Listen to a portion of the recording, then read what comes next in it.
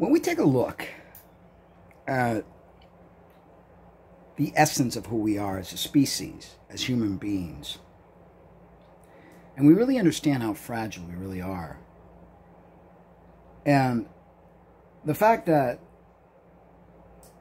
we believe that we were created by this loving God, yet this loving God made us so vulnerable, so weak, so fragile, incapable of many things, yet he loves us, according to the teachings of a book that many follow blindly, without questioning. I know that I've had my encounters with following that book blindly, but it never really felt right. On the contrary, I would always have to fight my own thought process to try to be obedient. And not in the sense that I have to feel that I have to do anything wrong, because I have a well-developed mind that allows me to stop doing things when I need to, not because of any fear of any God or because any book tells me to, just because it's innate in me. I'm a well-organized individual. I know when it's time to stop eating. I know when it's time to stop engaging in activities that are going to harm my person. But again, not because I fear a deity, but because it's innate in me. It's called self-love.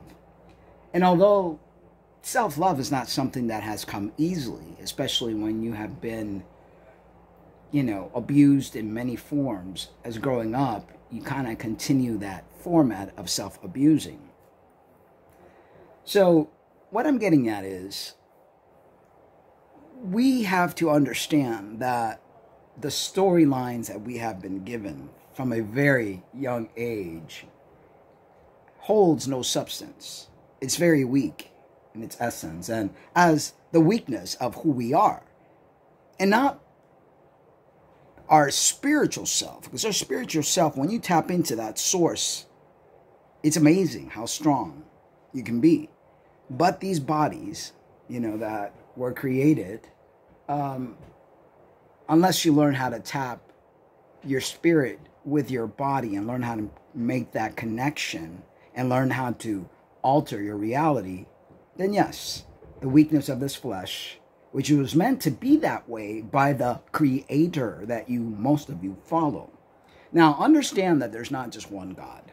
There are many gods. And there is one prime creator, which is not spoken about in the Bible. Of course not, because the imposter that has taken over this world doesn't want you to really know that. He wants you to be totally dependent on him and his system and his laws.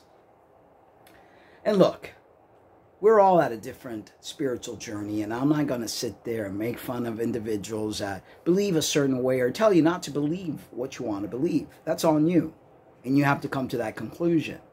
I know that I have roller coastered on this particular path quite a while because of the programming that was placed there from a very young age. Most of you don't know how to break free from that programming. Fear doesn't allow you. So, you will eventually, I hope, that many of you will eventually understand that the vicious cycle that we get on this roller coaster ride, that we tend to get on, ride, be part of, whatever you want to call it, it's just that. It's just a ride. And when you realize that and you understand that the thoughts can't hurt you, the system can't hurt you, and that you can break free from anything and everything.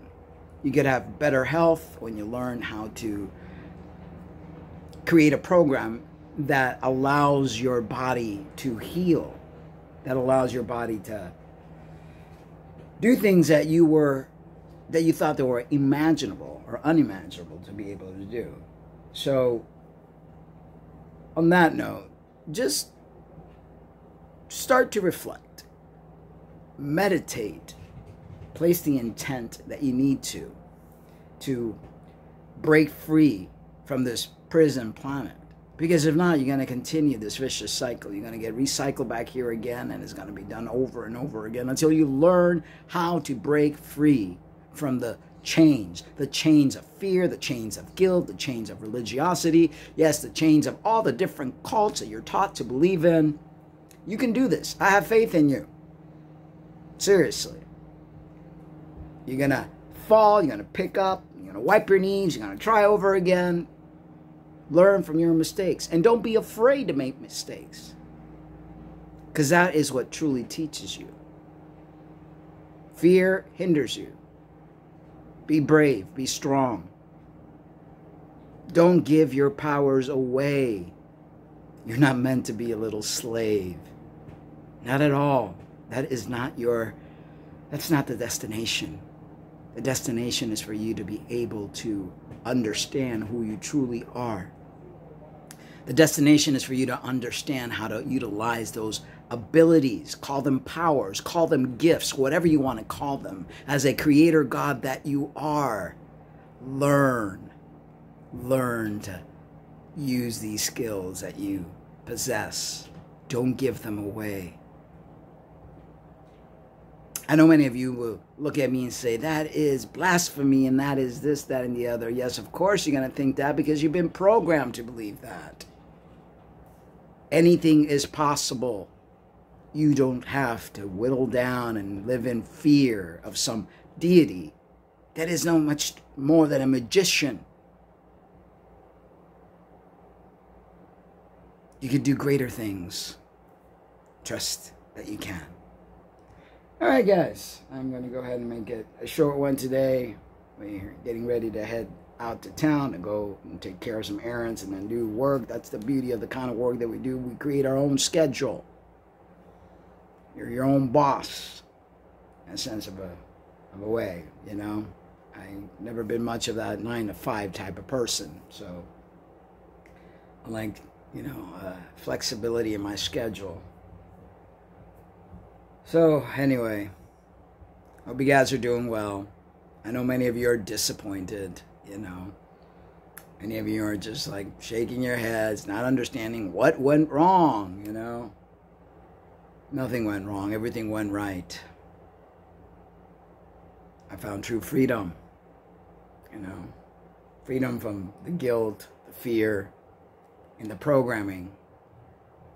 Until you get rid of that programming, you continue the vicious cycle, and you'll continue to make the same mistakes over and over again. All right, guys. Be well. Take care. Bye-bye.